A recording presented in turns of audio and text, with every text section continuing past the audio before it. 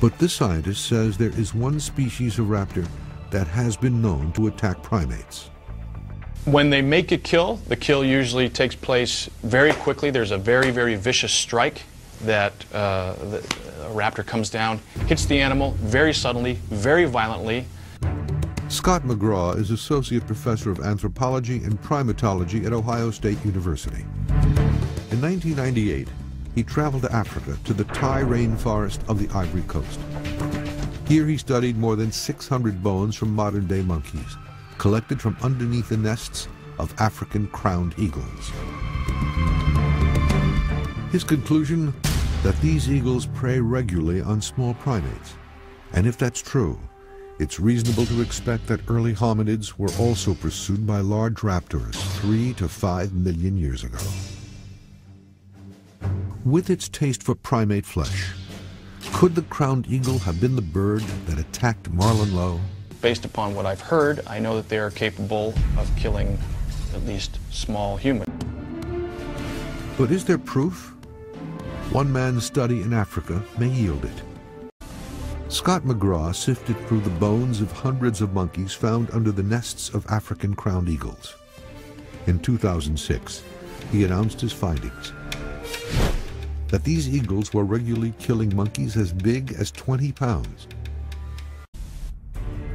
As further proof, he and other scientists point to the skeletons discovered in a lime quarry in Tong, South Africa in 1924. Based upon what we know, the damage that they leave on the skulls of their prey today, we can use that to interpret the past, which is where this Tong child comes in. Experts noted that the Tong child, a 3 to 4-year-old known as Australopithecus africanus, had unique markings in its skull. For decades, these holes were interpreted as proof that the child was killed by a leopard or saber-toothed cat. But in January of 2006, paleoanthropologists announced that the Tong child had been killed by a single blow, a 14-centimeter-long talon that pierced the brain. The evidence?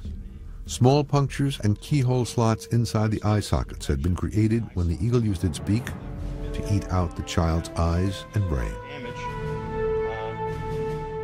Modern African crowned eagles are known to attack primates weighing as much as 24 pounds, at least as much as the Tong child.